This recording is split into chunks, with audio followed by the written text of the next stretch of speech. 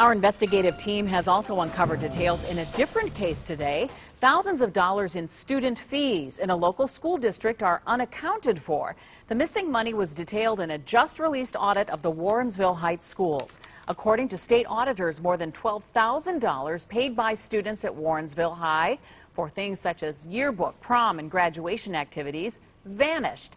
The cash was collected in 2010 and was under the supervision of a high school secretary and her principal. Both no longer work at that school.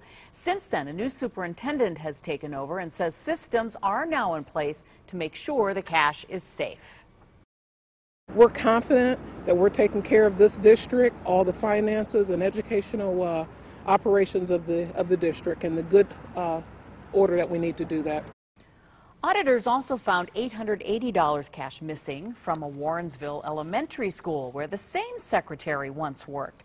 Information in the audit has been turned over to the Warrensville Police Department for possible criminal charges.